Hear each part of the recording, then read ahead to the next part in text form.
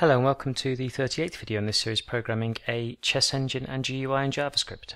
So we've crossed a large bridge in the creation of this program now, and that is completing the make move, generate and take move. And now we're going to, in this video, write the functions, the Perft test function that just tests the integrity of this move generator. So I showed at the end of the last video parts of the snippets of this perfsuite.epd file, which has lots and lots of positions and the leaf node counts at various depths. And just to clarify what the leaf node is, if you imagine we had a position where each side has two legal moves and we wanted to do a perf to depth 2. So say white made his first move, black would then make both his replies, so we would have 3 moves in the tree. White makes his second move, so the 4th move in the tree, and then black makes his 2 replies to that as well. So we would have 6 nodes visited in the whole tree, but leaf nodes are at the end of the tree, so they would only be in this depth 2 case black's moves. So that would give us then 4 leaf nodes. 6 nodes in total, including white's 2 moves, but 4 leaf nodes. So leaf nodes are simply the count at the bottom of the tree. And that's what we see in this file here. So for example, in the start position to depth 5, there are 4.865609 million nodes to be visited. And I'm not going to run through all these positions in this video in this file, but I just wanted to show you a couple of positions, and don't worry, we won't running too deep, so it won't take too long, just to show that the integrity of the move generator is okay. I've been through all the positions already, and there are some really good, if you're writing your own chess engine in a different language or sort of getting just ideas from these videos, there are some really tricky positions in this file here. Particularly the second one tests most eventualities once you get up to depth 5. And down the bottom are some very, very tricky positions, such as this one here, which has 3 pawns on the 7th rank for both black and white, and some knights and the kings next to the pawn, so it really tests your attack detection and promotion and things like that. So without further ado, add a file in your JavaScript folder called perft.js, where we're going to put the perft functions. And because these aren't integral really to the actual working of the whole chess program, they can just be used for testing the move generator. I'm going to paste most of this code in so this video doesn't take sort of half an hour. Before we do that, in defs.js, check please your mflag CA, your castling flag, that there are 6 not 5 zeros here on the end of there. And in the main.js, I've cleaned up and removed a lot of the code here. I just print the board now to the console after setting the start fen. And then inside index.html, I've added in the script link already to the perft.js below the makemove.js.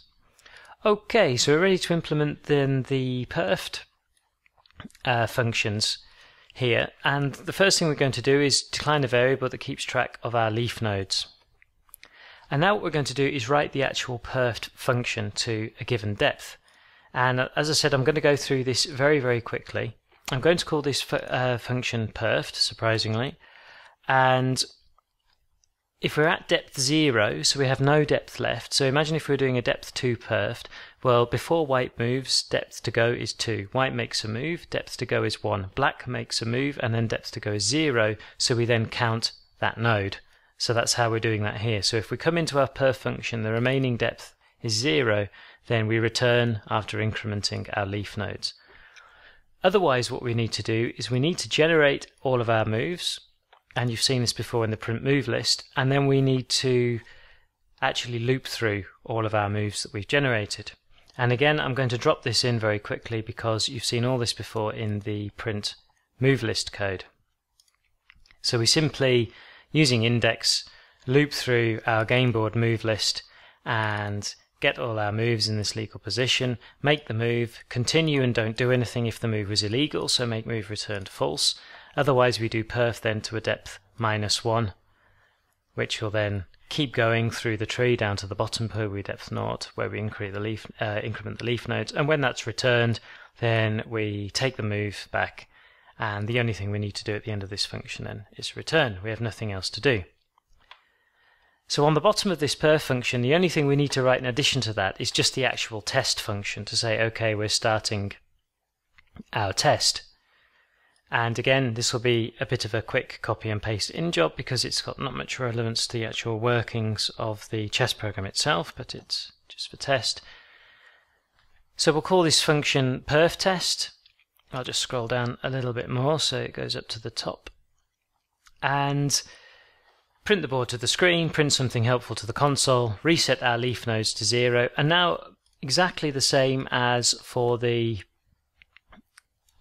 perft function, we simply have to loop through our moves with a couple of differences. And I've pasted all the code in here and I'll just talk through it. So this is the same as above. We loop through our moves. We have a move num variable here just to print to the console. And the one interesting thing we're doing here, and the reason we have this function separate from the perft, because we could, as you've probably thought already now, just go straight into the perft function, is because I want to be able to print the result of the perf test in a format. So rather than saying result was for whatever million nodes, I want to print it so from the start position A2, A3, visit had 30,000 nodes. A2, A4 had 45,000 leaf nodes, and so on. And the reason for this is, and it's a very helpful tip for when you're actually debugging your own engine, or writing your own engine from scratch, is because often you'll find that, say you're searching to depth 5 from the start position, and you should have, I'm just going to copy this since I've got the right number, 4865609 nodes, you'll often end up with, you actually end up with 4865731 nodes. And as you can imagine, locating where your bug is or why starts to become a little bit difficult. So what you can do is, you can say, let's put one more in as an example. Okay, I'll look at the leaf nodes by move, and then you find a program, and there are plenty of the chess engines available free for download, have what's called a divide function, because this is known as perf divide when you show the number of leaf nodes per move. And you can run the perf divide with those programs. So let's say we ran it with, there's an engine called Sharper that I always use because it's also fairly quick. Say Sharper had the following results. It had 30,000 for A2, A3, and 45,000 for A2, A4, and for B2, B3 it had 40,000 and 100 and let's say 51, I can't remember.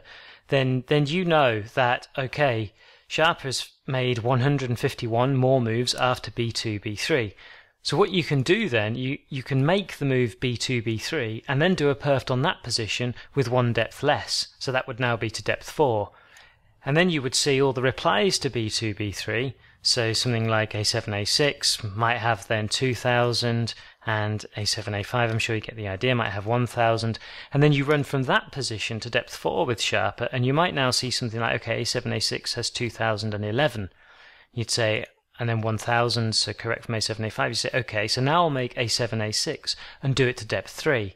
And basically you recurse then back to eventually finding at depth 1 why you're not making, or depth 2, not making or unmaking the move correctly, and you don't have to look through many positions to actually find where the error is. And if you just did that to depth 5, where you can't really realistically print 4.8 million positions to the screen and check through all of them by hand. So that's why we're going to implement this perf test function as a bit of a long-winded explanation, so that we can print the leaf nodes for each individual move. So what we do is we make a cumulative node so far here, which is the leaf nodes. Then we search this move, and then we simply say the old nodes is the leaf nodes minus the cumulative nodes, and print those then to the screen, because they're then the leaf nodes that we searched only for the particular move in question. And then at the end, we simply print the whole result to the screen. So all remains to be done is to take this perf test function, and inside GUI I'm going to put it here and go to depth 5 for the start. I'm just going to go to perfsuite.epd and take the starting position here, and now go into the good old browser and hold my breath and hope that everything is okay. So I've pasted this in here. I'm going to just go down to the console and hit set position. And now you can see that the perf test is running, giving us the number of leaf nodes by move. And at the end, you can see we have indeed searched 4865609. If we decide to take one of the particularly evil positions, so let's drop down to the bottom here and take this one here, And I'll leave this going to depth 5. It's only 1.5 million positions, so it'll be over very quickly.